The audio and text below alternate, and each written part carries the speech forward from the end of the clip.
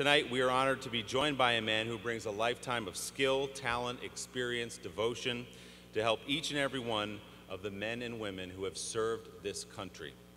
Please welcome with me the U.S. Secretary of Veterans Affairs, the Honorable Robert A. McDonald.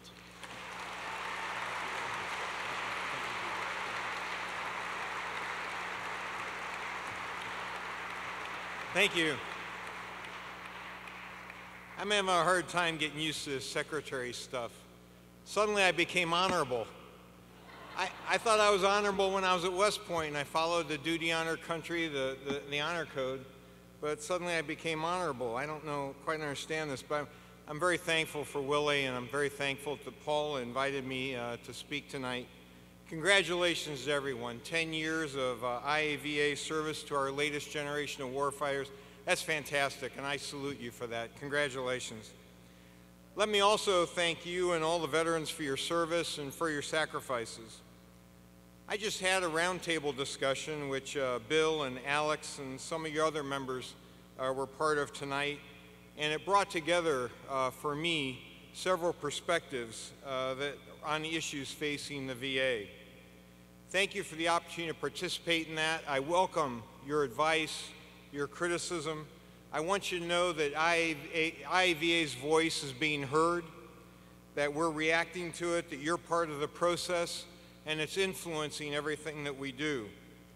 Through your participation in local stakeholder meetings, as I've traveled to over 42 different facilities in 22 different cities across the country, through IAVA's representation on the working group for VA's purchase of new medical appointment scheduling system, through our memorandum of understanding on our joint work to stop veteran suicide, one of our top priorities together, through your members regularly attending briefings on VA's operations, initiatives, and performance, and through discussions with me and other VA leaders, particularly in regard to the CHOICE program.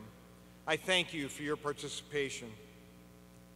VA cannot do what needs to be done and accomplish its goals without a full complement of partners like IAVA. We look to you and other organizations to help us build a better VA for our mutual customers through ongoing dialogue, constructive counsel, and positive input. We look to you to help insert a degree of balance and truth to the rather one-sided conversation about VA cares and services. And that balance comes from supported by facts, metrics, and objectivity. And we look forward to working together with all of you as advocates, not adversaries, taking advantage of each other's purposes other than helping veterans. Really what we're all about as veterans. We wouldn't be here if it weren't for veterans. The gravity of what happened in Phoenix and elsewhere is lost on no one. We have a responsibility to right the wrongs, and we're doing that. At the same time, VA also has the opportunity to lengthen our lead in areas where we've always excelled, take the lead in service delivery areas that are lagging, and chart new ground in emerging and evolving areas of healthcare. We're moving forward to fully leverage that opportunity. While we own and are fixing the problems of the recent past, we have our eyes on the future, and we're looking at it through the lens of the veterans we serve. It's the only lens that counts. Over the past 3 months, through our Road to Veterans Day initiative, we've set our sights on 3 non-negotiable goals. The first is to rebuild trust with veterans and stakeholders. Second, continue to improve service delivery, focusing on veterans' outcomes. Third, set a course for long-term excellence and reform. We've made some progress on all 3. Accelerating care to veterans is our top near-term priority. We've reached out to hundreds of thousands of veterans to get them off wait lists and into clinics. We've added 1,600 more nurses, 600 more physicians, and 700 more schedulers to our ranks. I've been to 11 medical schools to do that. From June through September, we completed 19 million appointments, 1.2 million more appointments this year versus the same period a year ago. 98% of these appointments were completed within 30 days, and 500,000 were completed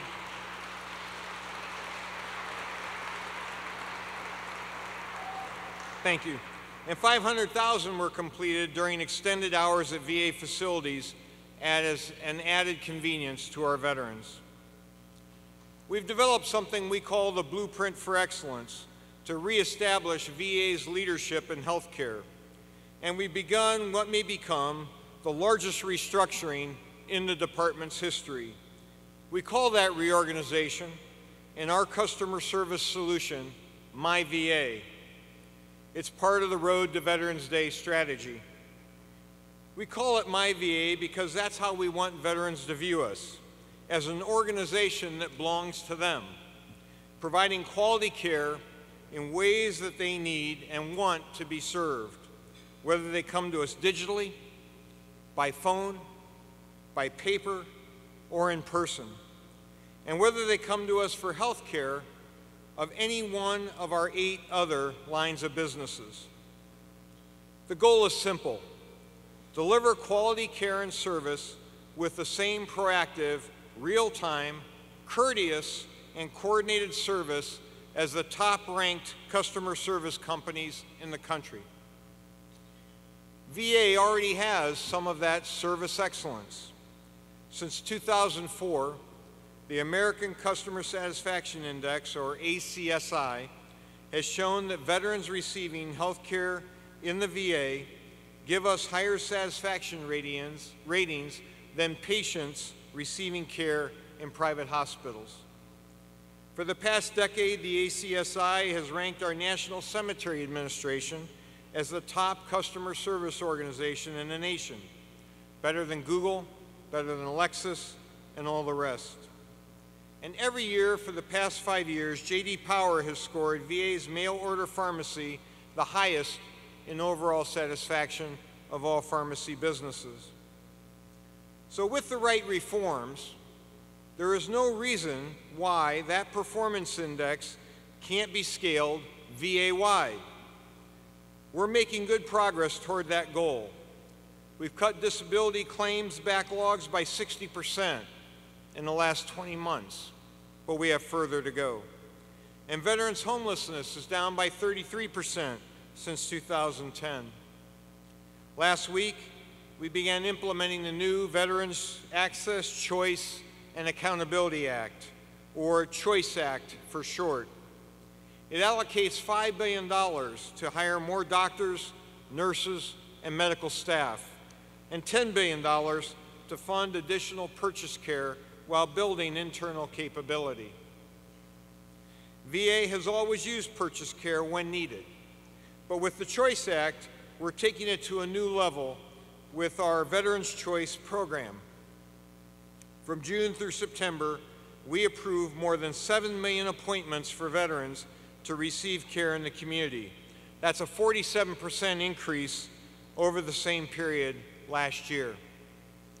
Just this week, we stood up a special call center to verify eligibility and answer questions about the program.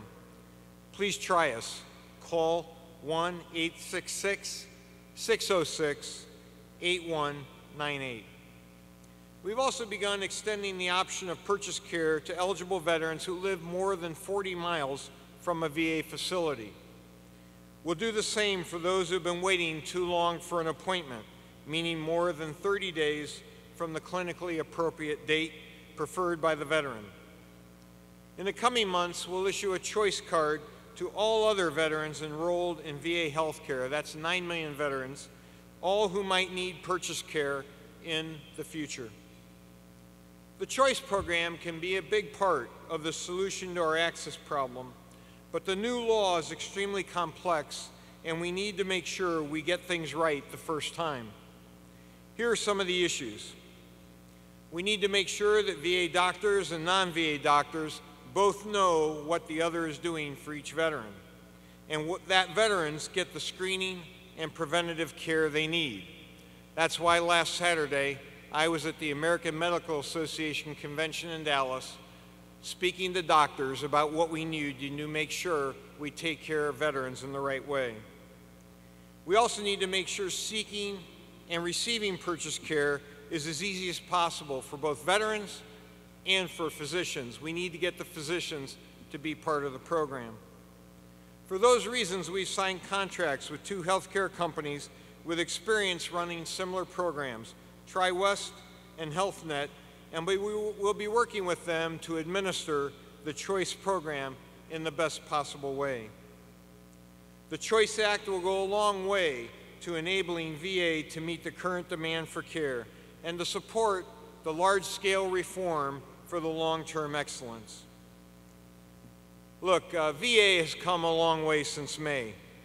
What we're all about is way too important to let any selfish political or self-aggrandizing ambitions get between us and the customers, the veterans.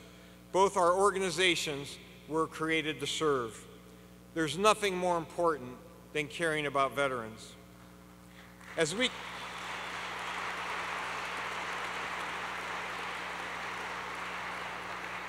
Look, and I know you're there, and we're eager to partner. As we continue to move forward, we'll retain our laser-like focus on veterans. Let's work together in deeds as well as words, and let's not let up in the drive to provide the very best in care and services that veterans and their families have already earned and that they deserve and that we need to get them. Thank you very much.